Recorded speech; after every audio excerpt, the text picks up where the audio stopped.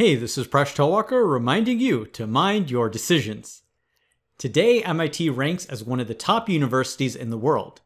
150 years ago, this problem appeared on its entrance exam. Reduce the following fraction to its lowest terms. The numerator is x to the power of 6 plus a squared x cubed y, and the denominator is x to the power of 6 minus a to the fourth y squared. Pause the video if you'd like to give it a try, and when you're ready, keep watching to learn how to solve this problem.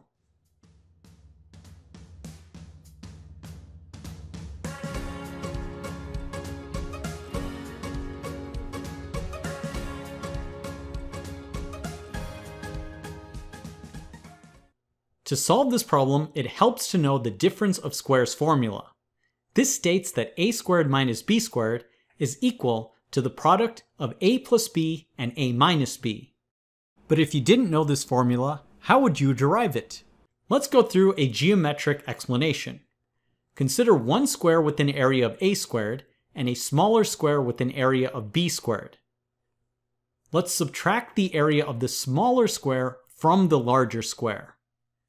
The area that remains is a squared minus b squared. But we can also solve for the area in terms of rectangles. Consider this rectangle, which has one side of b and another side of a minus b. We also have this rectangle, which has one side of a and another side of a minus b. Both of these rectangles have a side length of a minus b. So why don't we join these two rectangles along this side? When we do that, we end up with one long rectangle. One side is a minus b, and the other side will be a plus b. The area of this rectangle is the product of these lengths, and that's the difference of squares formula. So let's use it to solve this problem. Let's focus on the denominator. Notice it's actually a difference of squares. It's the difference of x cubed being squared and a squared y being squared. We then use the difference of squares formula on these terms to get the following.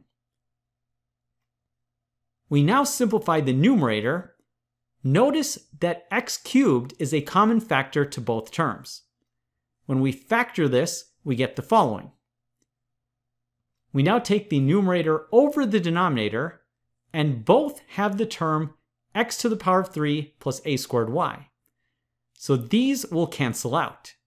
And we're left with the answer of x cubed all over x cubed minus a squared y. It's a neat little problem, and it's fun to know that problems we solve in math class today were still important problems 150 years ago. Thanks for watching and for making Mind Your Decisions one of the best channels on YouTube. Thanks for watching, and thanks for your support.